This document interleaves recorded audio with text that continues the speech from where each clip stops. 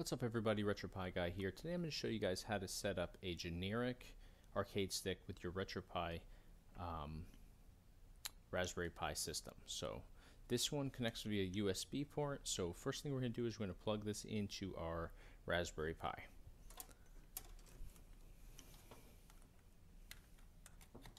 Now, once we've done that, we can go to our main menu using our regular gamepad. Doesn't matter if this is Bluetooth or wired. We can hit start. We will go down to configure input. Are you sure you want to configure input? Yes.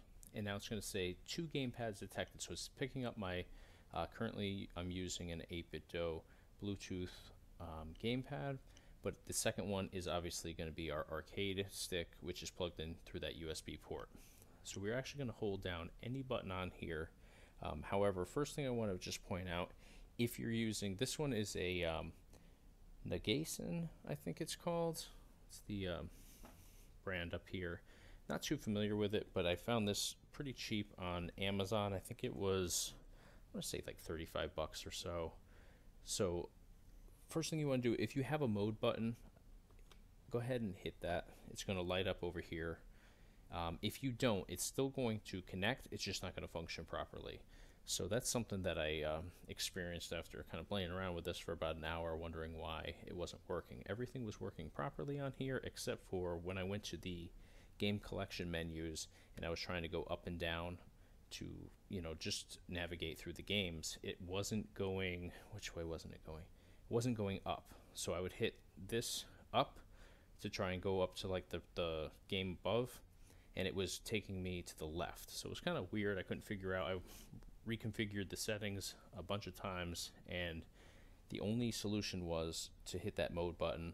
Then I went through the configuration process again, and it worked perfectly. So I have heard that with other generic versions that have the mode, you do have to select that. So you don't get great detailed instructions with these when you get them, because they are so inexpensive. So just a tip, it will save you hours and hours of frustrations. So alright, so we are going to hold down any button on here just so it will populate on our configuration screen. So if we hold down this button here, you'll see it says the gamepad. Now we can go through our mapping process. So now we have all these different icons here next to each button, and all the generic ones kind of have different ones. Sometimes they're labeled A, B, X, Y, like the typical gamepads. This one seems to be more of a PlayStation controller kind of icon look, although it's not 100%. You can still kind of make out the shapes that they were going for here. However, it's not super easy to figure out exactly what button needs to be configured with which option in your RetroPie system. So I've kind of mapped out what I like. Again, everybody can kind of go through and create their own options, but this is the version I'm going to show you guys how to set up here is what you would do for like an 8BitDo arcade stick.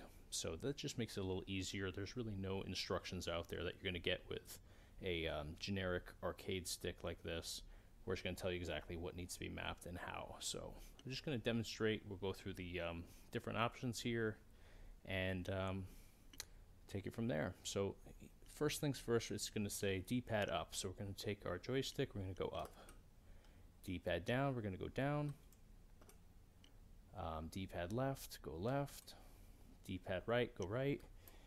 Start is going to be here. Select is going to be here. Now for A, we are going to go with, so for A, we're going to go with this button here, which is the, I believe they were going for an X. For the B option, we're going to go with the L2. And again, this isn't going to be the same for every generic arcade stick out there, but if you just go off of an 8-button configuration here, you can kind of map these out exactly how I'm doing it here. So for the X button here, we're going to select this button. For the Y button, we're going to select this top left button here. Now for left shoulder, we are going to put the triangle on this one, but it's going to be this button here. Now for the right shoulder, we're going to do the one right below it. Now for left trigger, we're going to do the R1 or the top right button. And then for the right trigger, we're going to do the one right below it. So it's going to be the bottom right button. Now for the left thumb, right thumb, and all the analogs, we're actually not going to use these. So we can just hit any of these buttons here that we've previously configured. And we're just going to bypass all of those and go down to our hotkey. So we'll just hold down this button just to pass through here. And it'll say for each one that we skip here, it'll say not defined, which is fine. This is more for like a PlayStation controller setup, or N64, Xbox, any of those that have those extra buttons on there.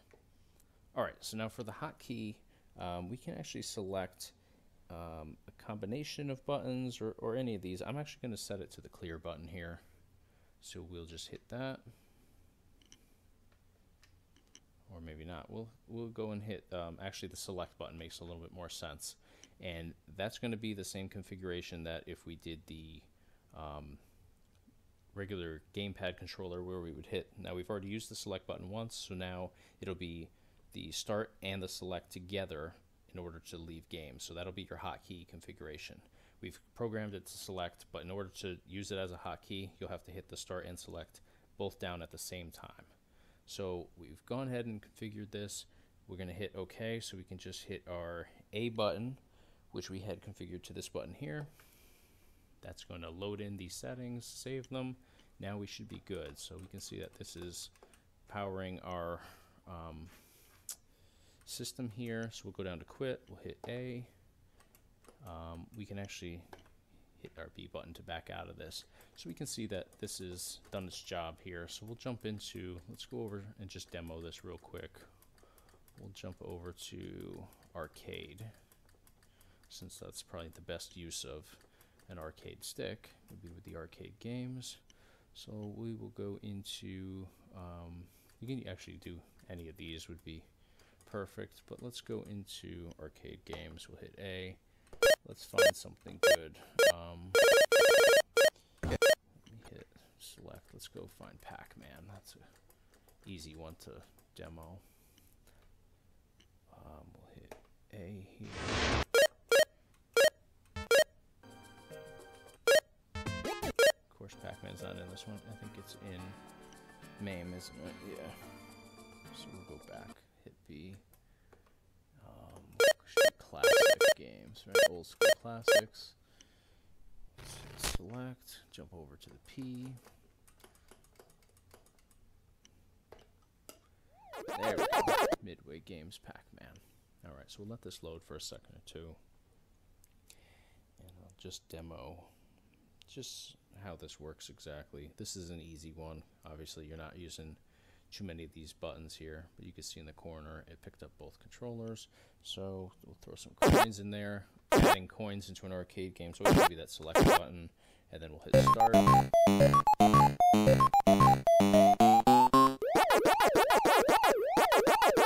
all of these movements are picking up here. Actually works pretty well for a generic arcade.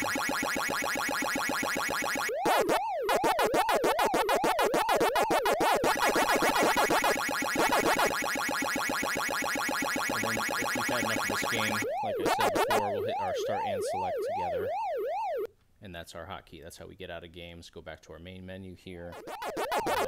I'll just hit start to close that out. So that's pretty much it. I just wanted to give you guys, I actually get a lot of these questions. How do you set up something like this? Just because these icons here for each button really don't correlate to anything that we'd have on our screen when it's asking for the configuration inputs. So I just wanted to walk through that.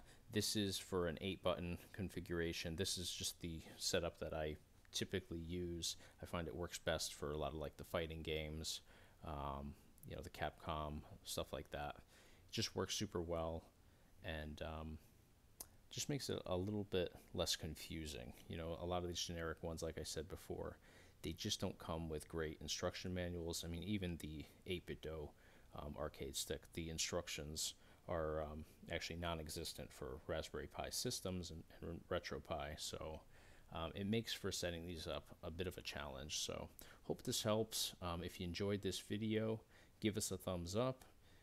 Be sure to subscribe to our YouTube channel. We have a lot of great tutorials, gameplay, demos, and walkthroughs. And then we're kind of going through a lot of different things that people have trouble with their RetroPie or Raspberry Pi systems, just to kind of make it easier for everybody. So definitely check us out on YouTube, and of course check us out online on our website, www.retropieguy.com. Thanks for watching.